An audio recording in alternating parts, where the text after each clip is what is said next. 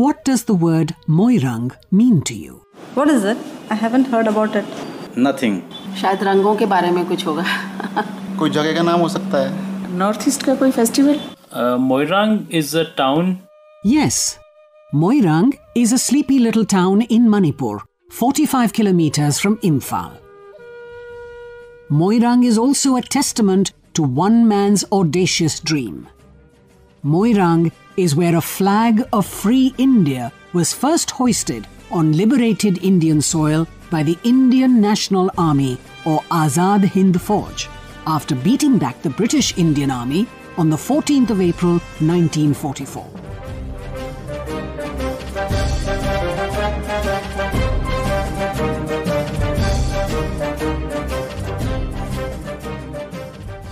In 2019, All India Radio travels to Moirang to tell the story of a forgotten victory.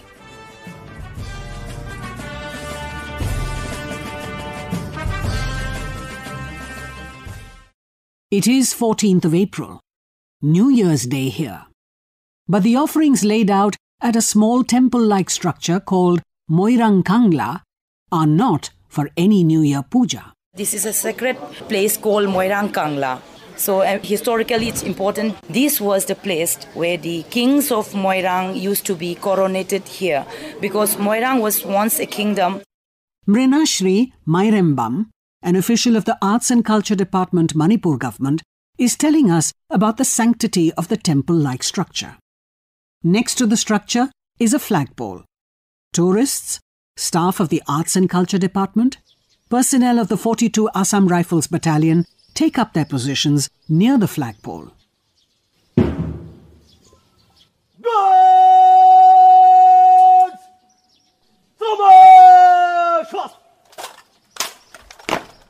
A tricolour goes up, raised by the King of Moirang, Lai Prakpam Ibohal Singh. The crowd breaks into spontaneous cries of Jai Hind. Some sing the national anthem. The flag has three bands, yellow, white and green, with the image of a springing tiger in the middle.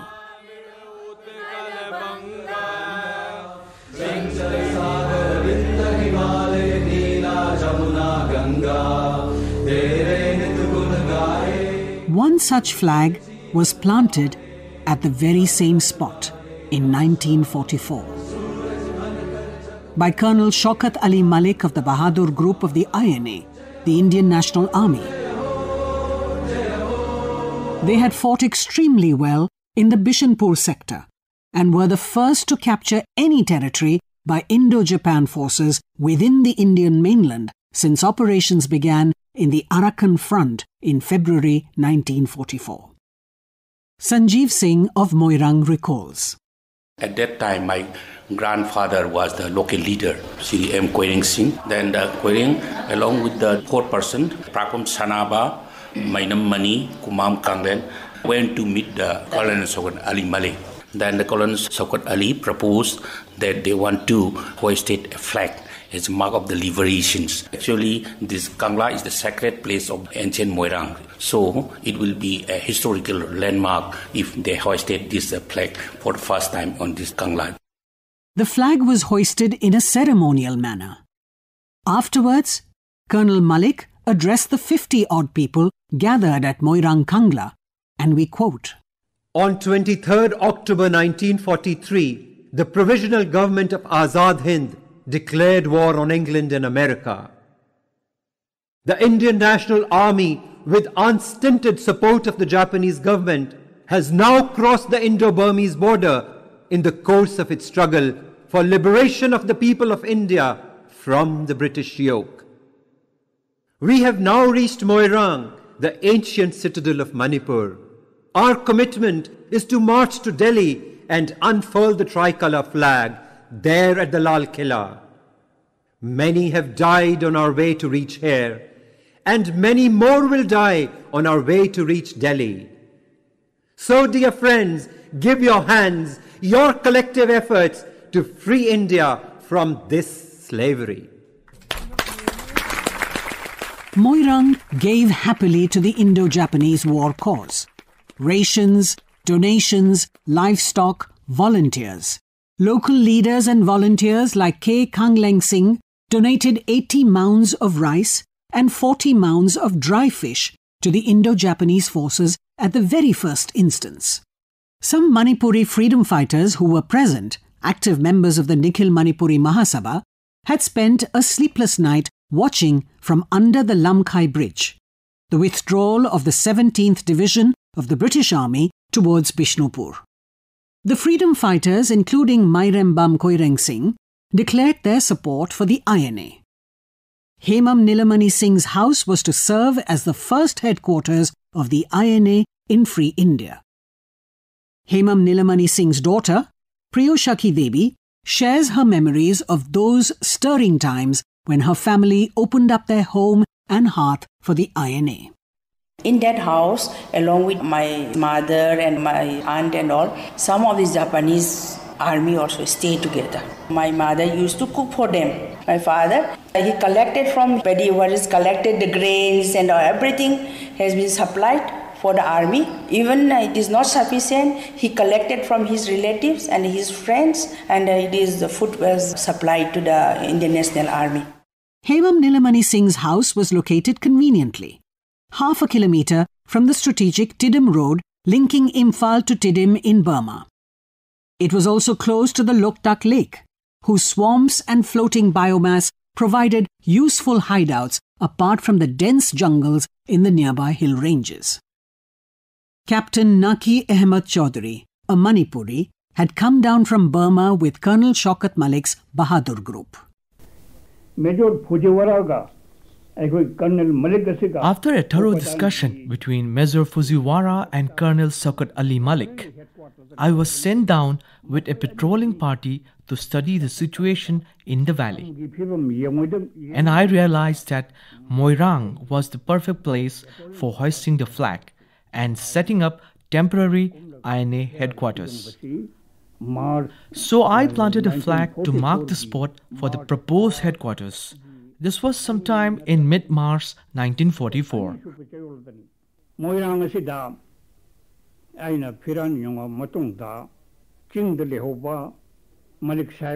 My commanding officer, Shaukat Ali Malik, took a great interest once the reports of the reconnaissance team reached him.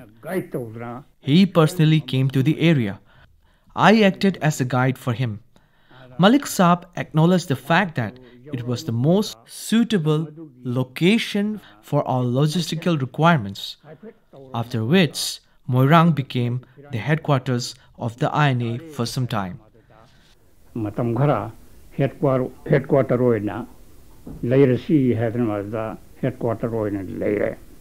Naki Ahmed Chaudhary was a young man looking for a job in Imphal when he heard of the war in faraway Europe.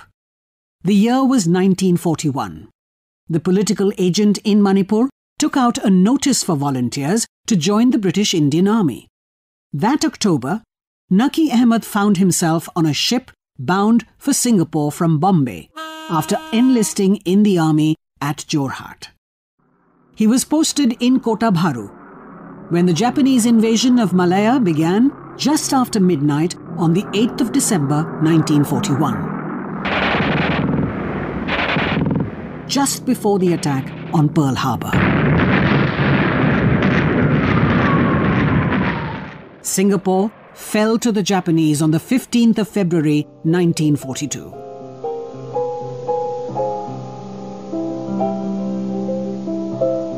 We interrupt this program to bring you a special news bulletin. The Japanese have attacked Pearl Harbor, Hawaii by air, President Roosevelt has just announced. With this archival recording of All India Radio, we travel in time to the historic Farrer Park in Singapore with Naki Ahmed, one of the 40,000 surrendered Indian troops of the British Indian Army assembled here 2 days after the fall of Singapore. British Army se Japan ka mayok na ngam datuna 1942 gi February 15 da unconditional surrender tawkhirami. At Farrer Park, a treaty was signed between the British Army and the Japanese Army. Colonel Hunt, representing the British Army, formally handed over the surrendered troops to Major Fujiwara, who represented the Japanese army.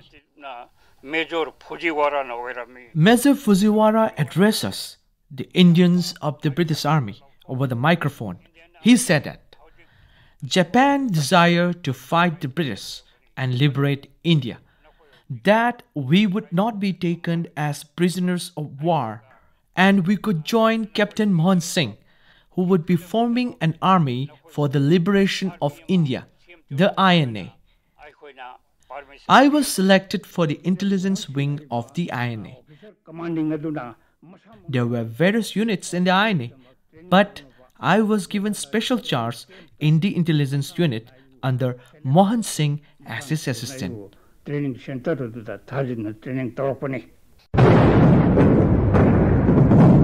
The Second World War reached Imphal with the first aerial bombing by Japan in May 1942. And this remote northeastern frontier of British India was suddenly catapulted into the pages of military history.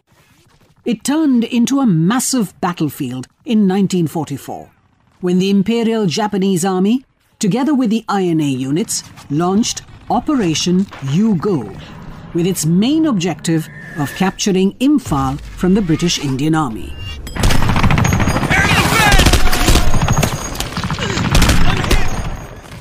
Some of the fiercest battles in military history took place on the hills and villages surrounding the valley of Imphal. Jungle-topped hills burnt bare from the shell fire. The onset of the monsoon turned the battlefield into a muddy morass of indescribable horror and ugliness. Years later, in 2013, the battles of Imphal and Kohima would together be named Britain's greatest battle by UK's National Army Museum. From across the border in Burma, Netaji Subhash Chandra Bose had made his clarion call to his INA soldiers to join that battle.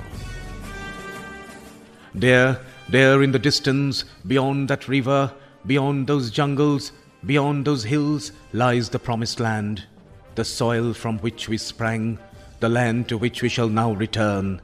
Hark, India is calling. India's metropolis Delhi is calling. 388 millions of our countrymen are calling.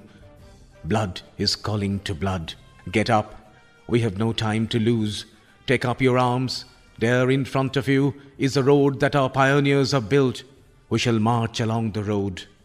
We shall carve our way through the enemy's ranks, or if God wills, we shall die a martyr's death. And in our last sleep, we shall kiss the road that will bring our army to Delhi. The road to Delhi is the road to freedom.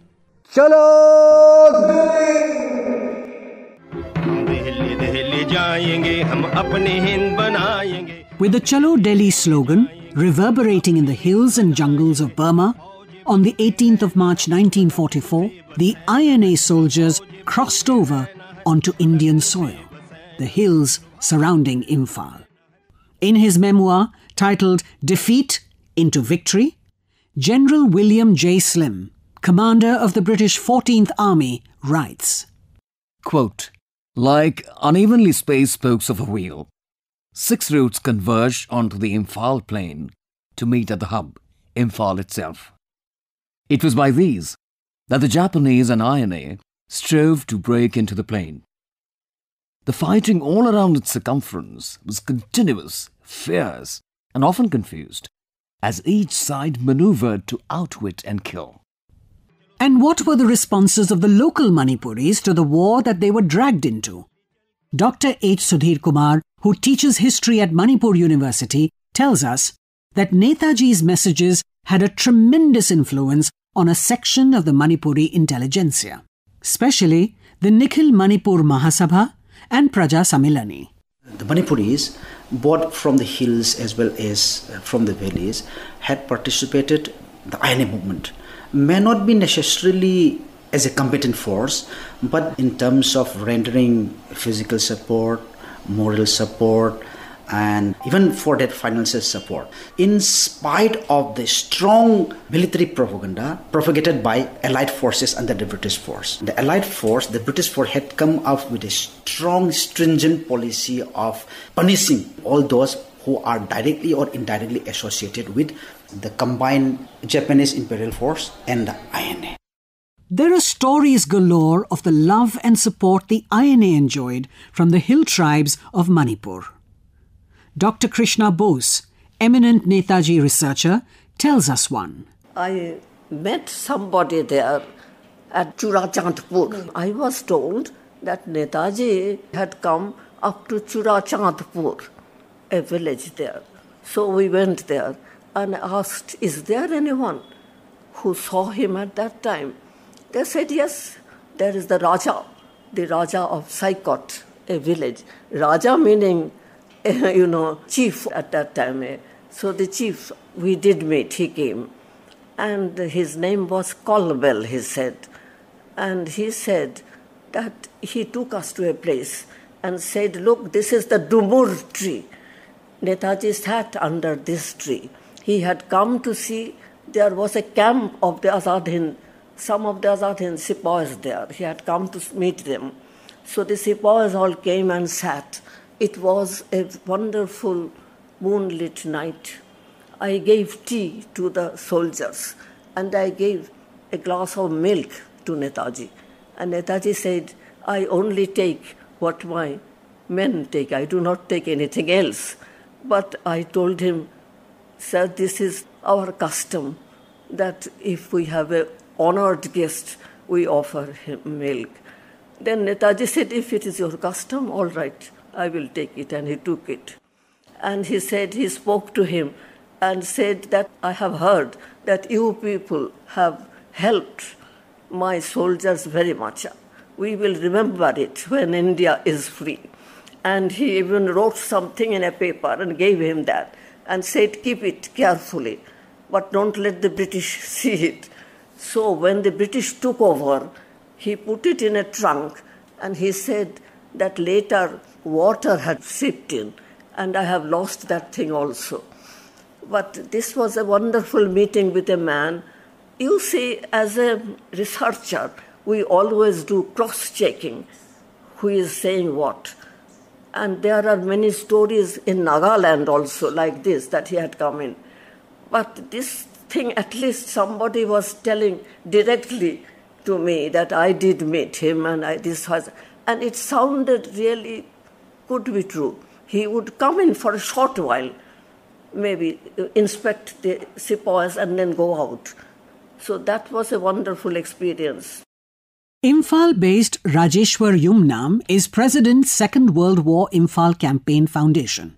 He calls himself a war enthusiast and has many a war anecdote to share. Like how the INA regimental commander Colonel I.J. Kiani had once sent his men uphill in a surprise attack. The weather was unusually bitter and the INA soldiers had no warm clothes to protect them from the biting cold. Lieutenant Mansuklal was ordered to recapture one of the heights and he was commanding a platoon consisting of approximately 30 men. With this small force, he counterattacked without any artillery covering fire and recaptured one of the strongest posts occupied by the British. While leading his small and semi-staff force up the steep ridge, he was wounded 13 times. Through exhaustion and loss of blood, he staggered and fell to the ground. His men, seeing their gallant commander fall, hesitated and slowed down their pace. But Lieutenant Mansuklal, like a tiger that is mortally wounded but is determined to make the last charge, roared to his men and exhorted them to continue their advance and not to worry about him. Hindi sipahi, rakhna hai tujhe Hind mein bunyad aman ki. Netaji was confident of winning the Imphal campaign. But history records how the monsoons came a month too early that year, turning roads into slush, cutting off his supply lines. Still, his men held the enemy in Arakan and Hakka and had advanced in Kaladan, Tidim, Palel and Kohima. They held on through April, May, June. But in July, when monsoon came, and the supply line was cut off. Dr. Krishna Bose, educationist, parliamentarian, and chairperson, Netaji Research Bureau. They had no air force. On the other hand, the Americans had come, and food was being dropped on the other side. And these people were fighting. I have met sepoys even who said they were fighting. They were eating grass, boiled grass, and they had their mosquito net and fished a little bit of fish. And that would be wonderful, they said, the grass and fish together. So, but that was not the nutritious food for an army at all. So at last, the order came to retreat. And we know that they did not want to retreat at that time, but there was no way else, So there was the Imphal retreat, was also very terrible retreat. The Manipuris who were involved with the INA were part of that long traumatic retreat by foot, through what William Slim has described as some of the world's worst countryside, breeding the world's worst diseases, and having for half the year the world's worst climate. Tampaklema Devi of Moirang, a retired assistant director of public instruction, remembers. They left Moirang on 20th July 1944, the retreating army of INA. Yes. And on the way they went by foot, they went to Burma, but on the way, one of the oldest freedom fighters, Shri Kyam Gopalji, died. But his sanskar was doing on the bank of the river Minityak, and by gift saluting by the Indian National Army. They arrived in the camp of Injung inside Burma, and then they arrived the head office of Rangoon on 16 September 1944. Okay. Then Ais Nilamani Singh met Netaji Subhash Chandra Bose, and then he handed over rupees 3,000 to Netaji. Then Netaji Subhash Chandra was very happy, and then they kept the group of Indian National Army coming from Manipur. He kept in different sections. Priyoshaki Devi remembers her father Hemam Nilamani Singh's meeting with Netaji in Burma. He saw Netaji in a paddy field in a moonlit night. He was very tall.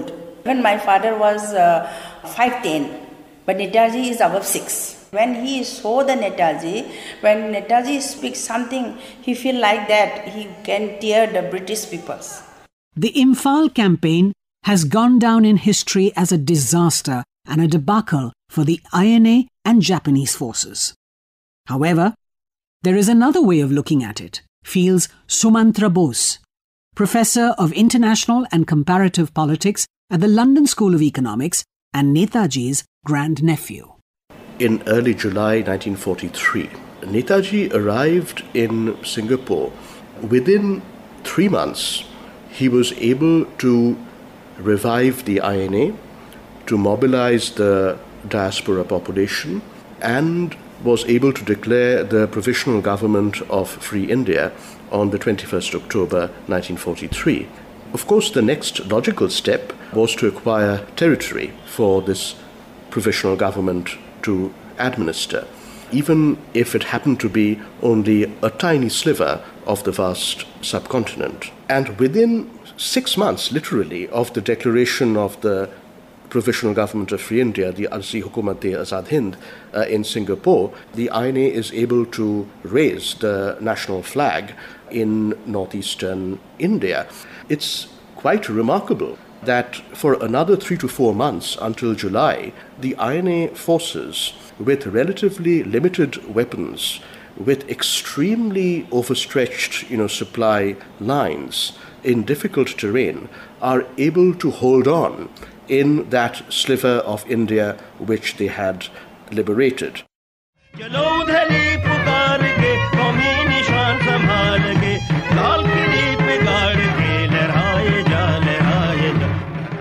The famous trial of INA soldiers at the Red Fort and the resultant mutiny by the Royal Indian Navy and widespread civilian protests acted as a catalyst in hastening the independence of India.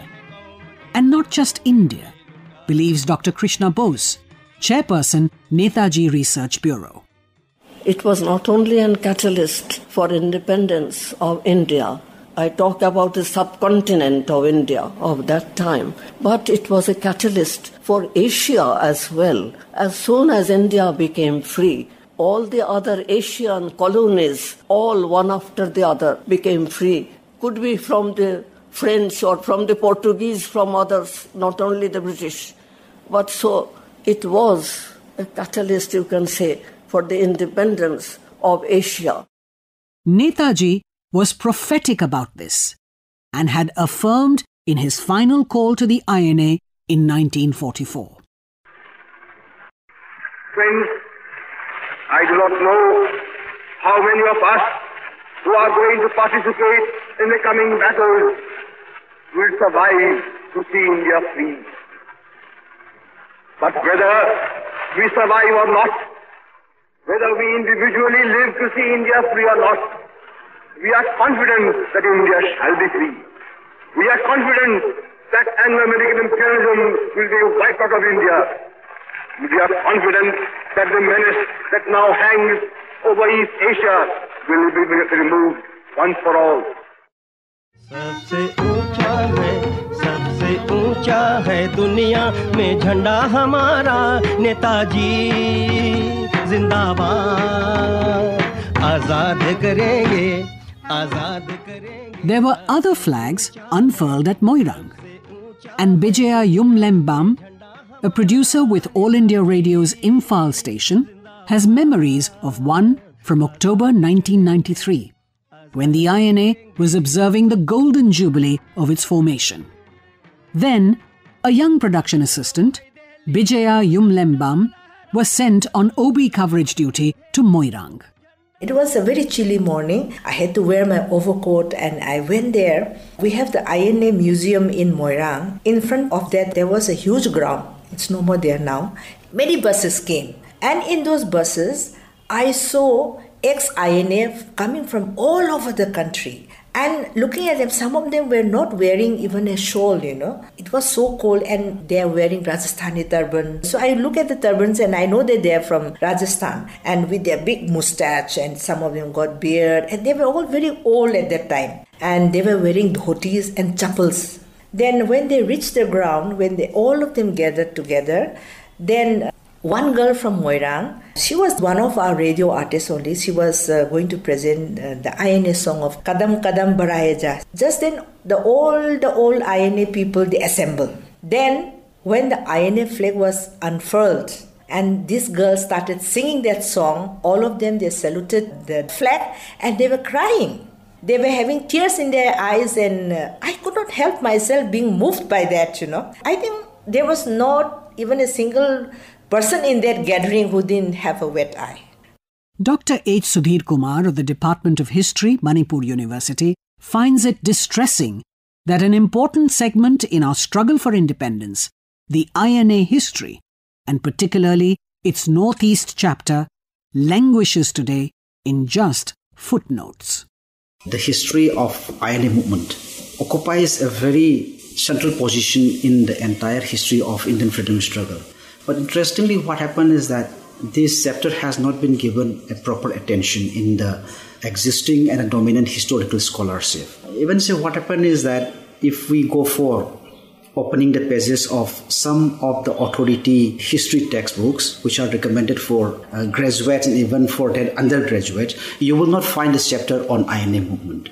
Yes, there are some books on which we can find the chapters on INA movement, but it is very incomplete. Somebody will be confused that they will not have a clear picture about the INA movement. So my feeling is that this chapter has not been given a due recognition in the existing historical scholarship, and I strongly feel that this very historic chapter should be properly studied and should become very important component of the historical scholarship.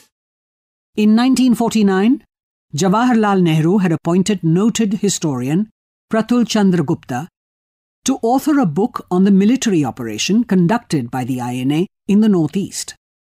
After extensive research, Gupta had produced a 490-page manuscript titled INA in Military Operation. In 2011, Professor Purabi Roy, historian and one of the foremost Netaji researchers, was allowed limited access to the manuscript at the Ministry of Defence's Record Division in New Delhi. She has a very clear recollection of reading about the Imphal campaign, where two units of the INA are diverging, fully confident of winning and coming together again. The way they have been organized, give the command, and the way they have been divided to two lines, one going to Manipur and the other going to Nagaland, this is something very organized manner done. And day to day, how they were got the training, and day to day, how they were arranging the march, that they will be divided there, and their parting speeches. When they parted, both of them greeted, both the lines, they greeted each other and said that we will come with victory. That was there. And I remember why, because they were telling, Zarur, Azadi to hoga. And anyway, that is the most significant part. I remember and all the time I recall it.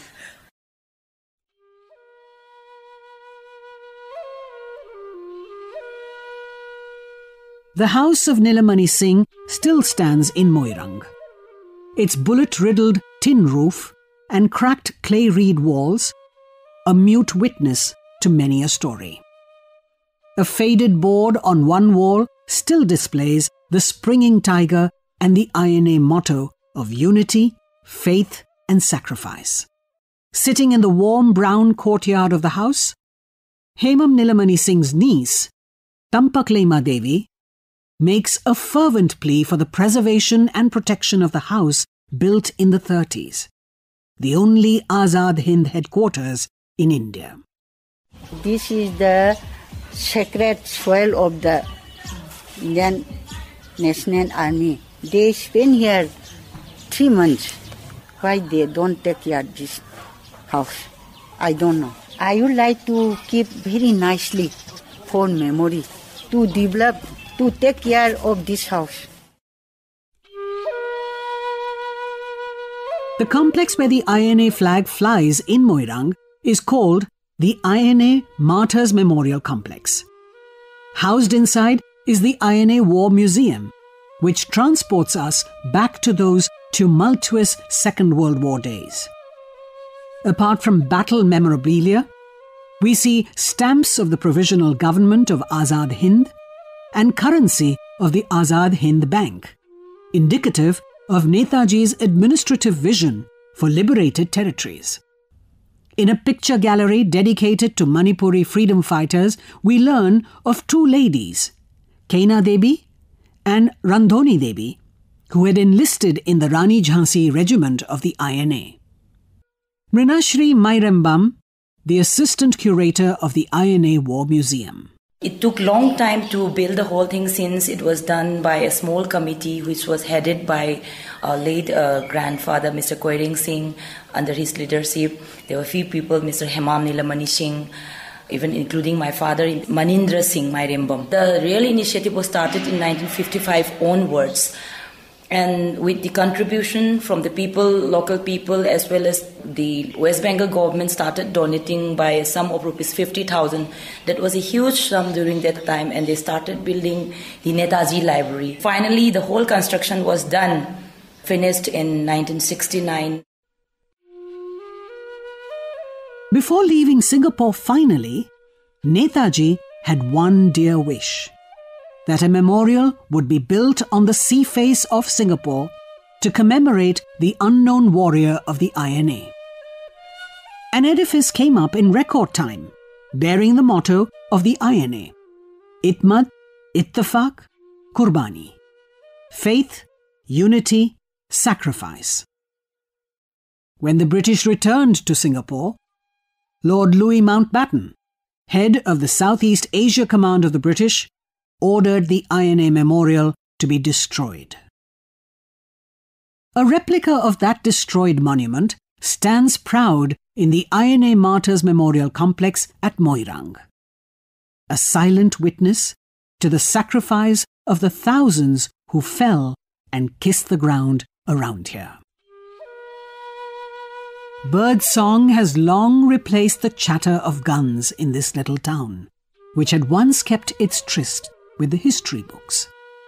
Now, Moirang keeps vigil on the memories of a little-known saga, of an audacious dream, in resonance with Netaji's belief that in this mortal world, everything perishes and will perish, but ideas, ideals, and dreams do not.